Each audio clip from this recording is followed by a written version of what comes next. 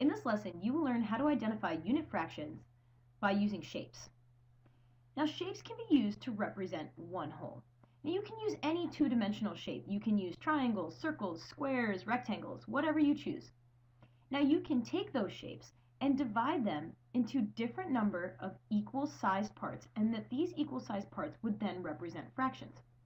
So what this means is, let's just say you choose a triangle, and you divide it into two parts. Let's draw that. Okay, so say I have a triangle here, and I divide it directly down the middle.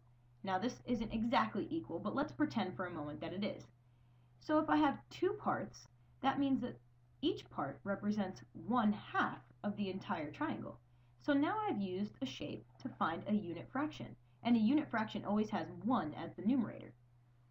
So let's take a look at this rectangle over here. We have one large rectangle. The rectangle represents one whole. It has been divided into 4 equal sections. So what happens if I shade one of these sections and I want to find out what fraction represents this shaded section? Well, how many equal parts are there? Well, there are 4 equal parts, and there's one part that's shaded, which means that the shaded portion is 1/4 of the entire rectangle. What this means is, since the rectangle is divided into fourths, each of these areas represents 1/4, and this is the unit fraction. So you have 4 different sections, each representing 1/4 of the total rectangle.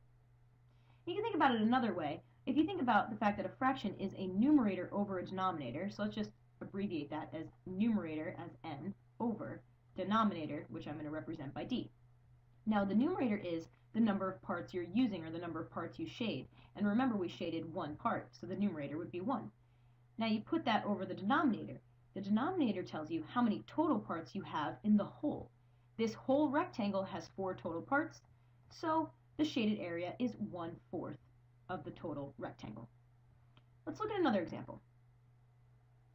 Here you have a circle, and let's take a look at it. The circle represents one whole. The whole has been divided into 3 equal sections.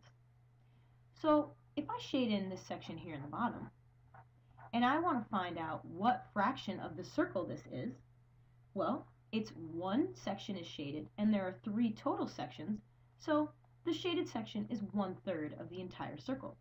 Think about it with numerator and denominator, right? So numerator over denominator. Numerator tells you how many parts you use, or how many parts are shaded. So you have 1 part that's used, and then the total number of parts is 3. So you get the same fraction.